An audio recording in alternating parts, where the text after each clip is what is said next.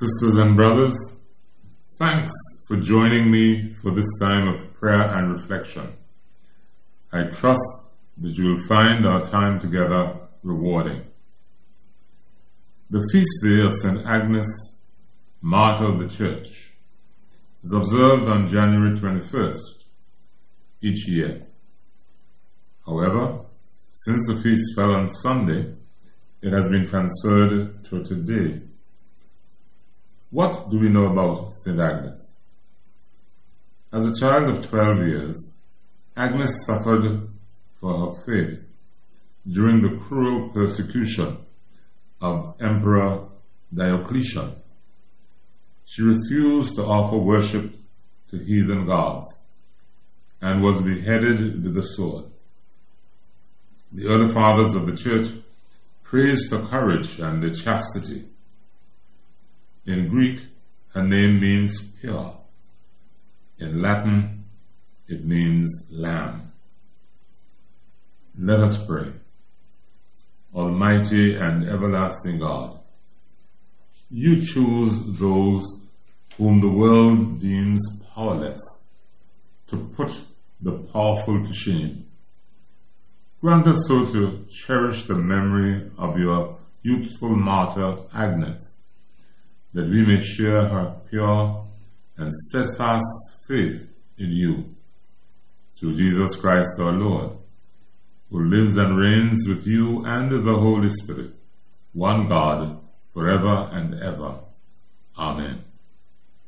And now, a reading from the Gospel according to Matthew, chapter 18, verse 1 to 6. At that time the disciples came to Jesus and asked, "Who is the greatest in the kingdom of heaven?" He called the child. He put among them and said, "Truly I tell you, unless you change and become like children, you will never enter the kingdom of heaven. Whoever becomes humble like this child is the greatest in the kingdom of heaven. Whoever welcomes one such child in my name welcomes me. If any of you put a stumbling block before one of these little ones who believe in me, it will be better for you if a great millstone were fastened around your neck and you were drowned in the depths of the sea." Thanks be to God. When Jesus said that we must become like little children, he did not mean for us to be childish. He did not mean for us to be childish. Over and over, the Bible urges us towards maturity, to grow up. St. Paul wrote, and I quote, "When I was a child, I thought and acted like a child. But when I became a man, I put away childish ways." End of quote. There are lots of characteristics of children that we should not emulate. For example, the temper tantrums, so typical of the terrible twos. To really understand what Jesus meant when he urged us to become like little children, we must look at the context. Jesus and his disciples were making the last journey from Galilee to Jerusalem, where he would be crucified. As they walked along, Jesus tried to prepare them for those awesome events. He talked at length about the coming kingdom of God. When the disciples heard the word kingdom, they thought that Jesus was talking about an earthly kingdom. They hoped that Jesus might lead a revolutionary army to free Israel from the Roman domination.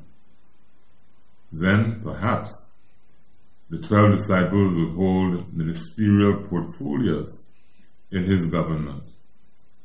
These thoughts set their ambitions soaring.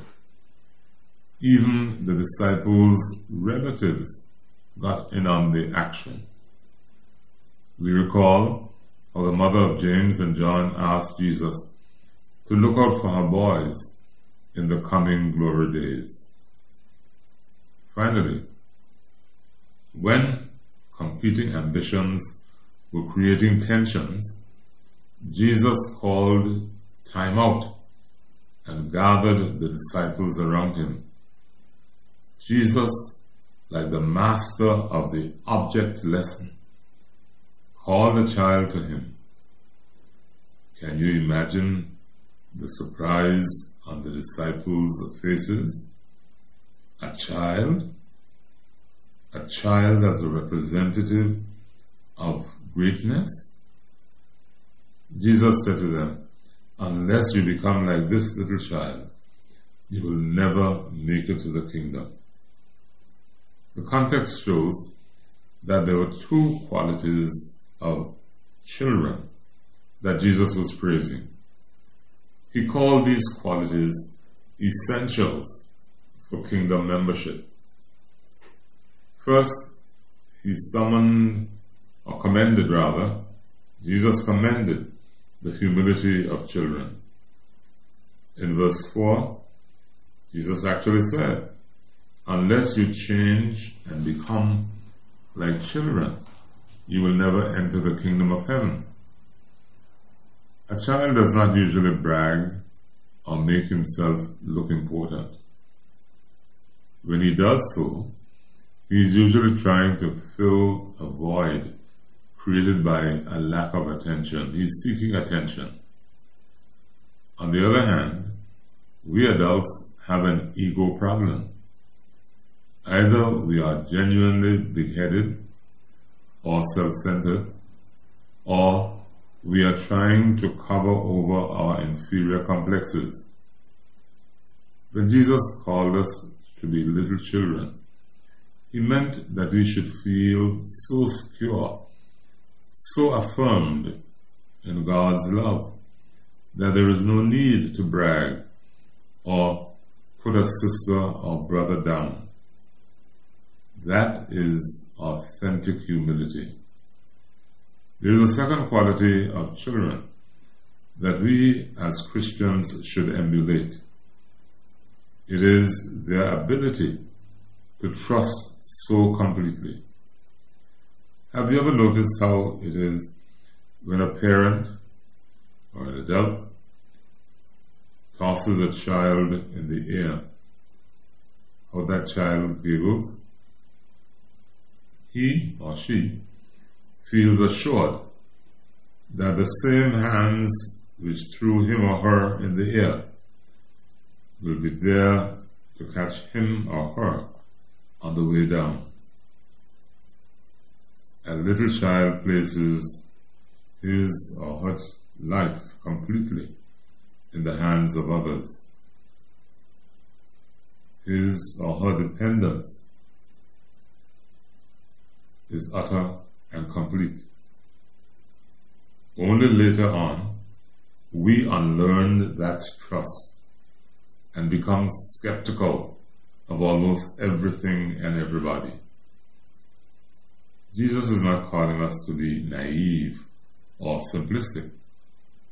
He's calling us to trust in God as completely as a little child trusts a parent.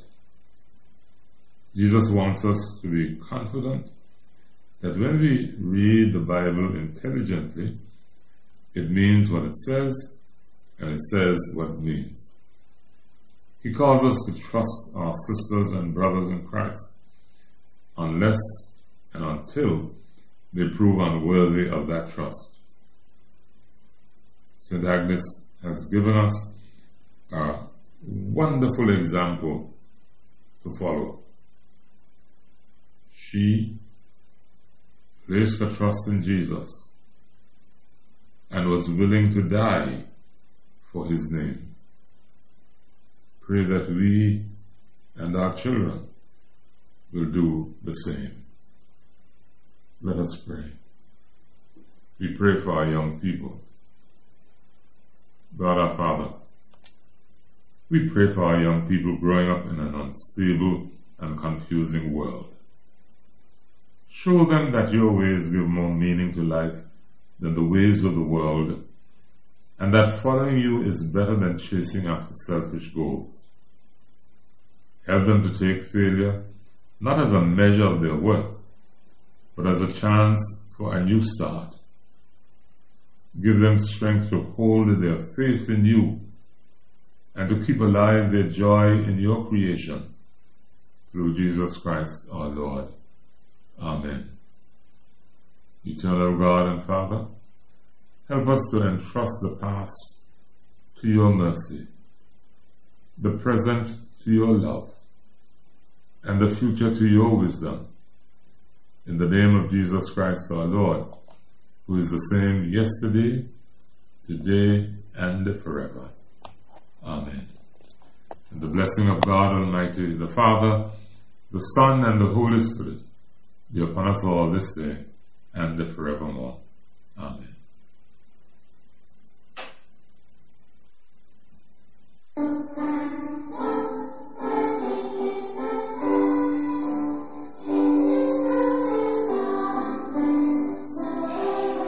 Thank you.